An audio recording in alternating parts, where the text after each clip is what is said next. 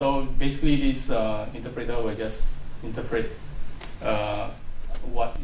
which category or what is detection result and which category belongs to, as well as the detection coordinates. This is what you can actually pull from my Git later. Okay, so let's see.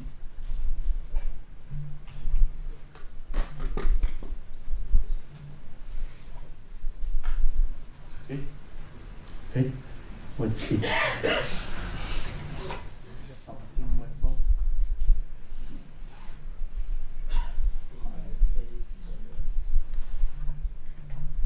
What? No such file directory. Did I mine inside here? Oh, wrong folder.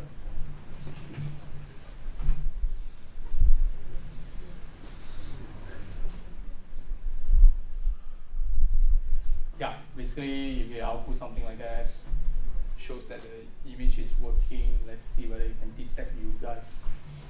Okay. The image. Oh, cannot scale. I don't know whether it can scale. Okay, I try to detect myself. Okay, detect as person. Pass. Let's detect. Online. Okay. Yeah.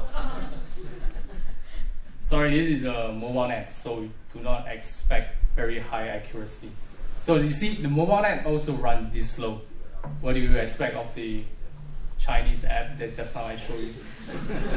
And the accuracy is like, okay, I can detect the front few people, detect my colleagues. I mean, at the back, he almost, yeah, barely. So yeah, so if you, let's just go back to, I hope it doesn't take long. Let's finish this. Okay, give me a new one.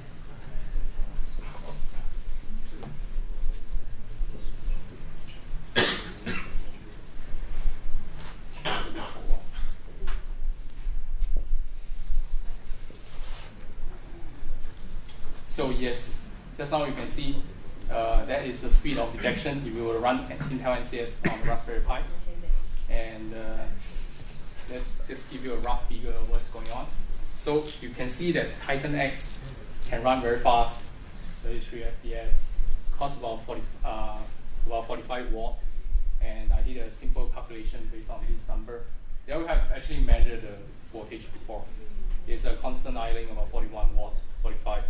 And it costs about $7.20 per month extra on your electric bill based on the current calculator rate. So there's Intel 670K with this latest i7 processor. So it runs about 7 frames per second and consumes much more power.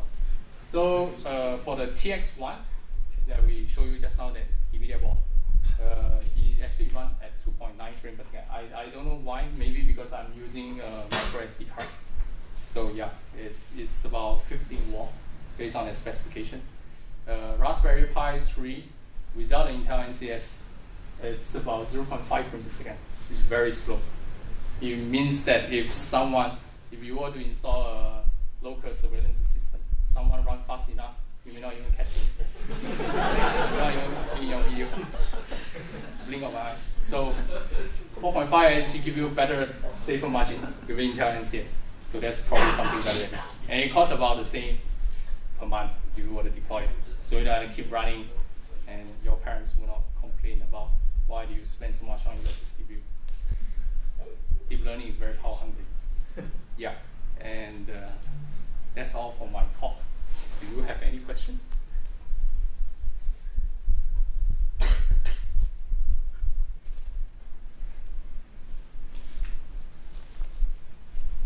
I'm wondering if you actually see people using Intel NCS in the production system. Do you think it's feasible? In production system, you will not be using the USB based because the USB still have some bottleneck. It's better to use the chip directly. So basically inside have 12 EPUs. So people just take out the small chip and use some other protocol to communicate, which is much faster, like DSP. So with USB, you almost guarantee that you have a bottleneck somewhere. So when the image gets transferred in, come out, so you have some latencies.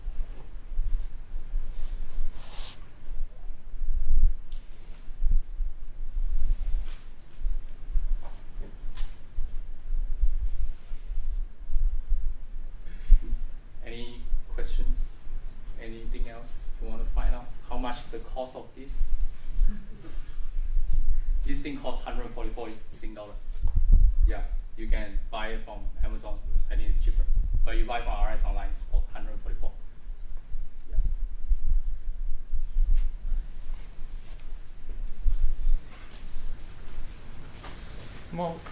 No question? Yep. How long it takes to train a model on the GTX before you transfer the Intel? How long? I use some sort of transfer learning. So basically download a Google model that's already trained. I use it for my own class. It takes about 24 hours. Yeah. So if you train from scratch, it takes about 1 week. How big is the data set that you need? I'm using the Coco data sets, about 80,000 images. But for me, I only take 2 classes, so just dog and human. So about 10K images.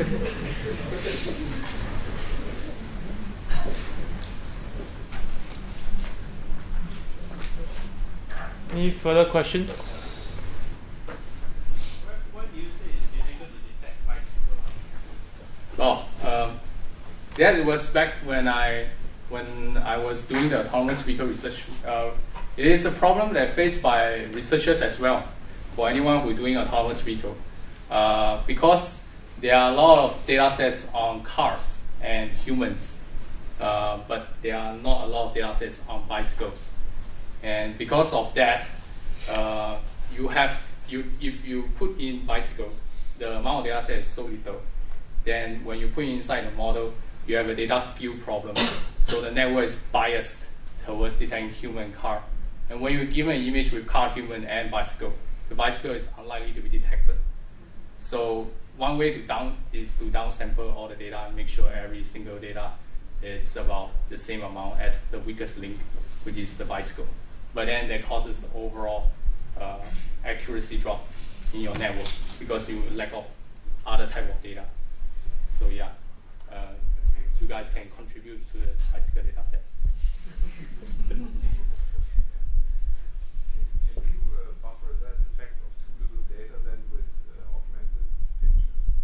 Yeah, if you augment the pictures, you can augment one picture and produce 4 pictures, but you have only 1,000 bicycle data sets, for example. You have 4K. But you look at cars, they are like 150,000. Then if you augment that amount, it's much higher. But if you leave it that amount, it's also fine. Data augmentation is one of the methods to increase the data set, definitely. But if the data set is very little, there's only that much you can do.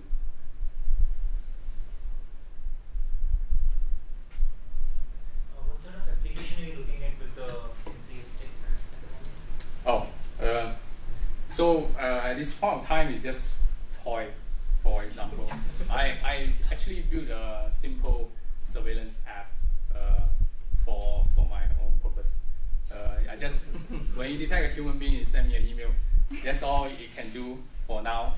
Definitely, you can, if you look at application at a larger scale, since Singapore is doing this thing called smart lampposts.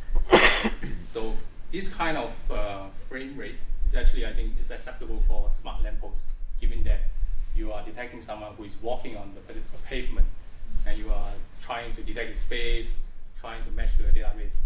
I think you have better use cases. But for anyone who is trying to do hobby stuff, this Intel NCS can give your robot, for example, someone who's doing robot, Roomba or whatever, it gives your robot some sort of vision capabilities. other than just touch sensors maybe bump around. But there are also other type of computer vision embedded system around that you can try out. This is more flexible in a way. Is it possible to run multiple units of that in parallel? Yes. Yes. Oh, yeah. Something I forgot to cover. This one can scale up to 4. Oh. Linear speed increase. So another thing to remember is that this form factor is a bit weird. So if you don't buy a USB extension, it will cock up all your Raspberry Pi USB sockets. So you cannot plug in any mouse or whatever. So you have a USB 3.0 extension.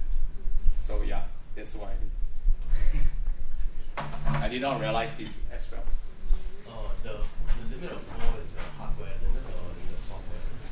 I think it's been tested by Intel NCS. They reported that it's 4. But if you have a USB hub that's like 12 sockets, you can feel free to try out 12 of them and see whether it works or not. But those each stick also draws power, so your power capability may not be high enough as well if you scale too high. Take one more question.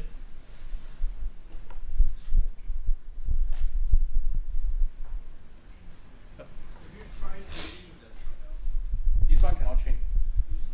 This is only for inference. This cannot train. For training, I have to use GPU. Yeah, even a CPU also cannot. Too slow. Okay, there's no further questions. I think that's all for today. The speakers will still be around, so if you want to ask them questions, you can stick around to ask them questions. If not, thank you very much for coming down today.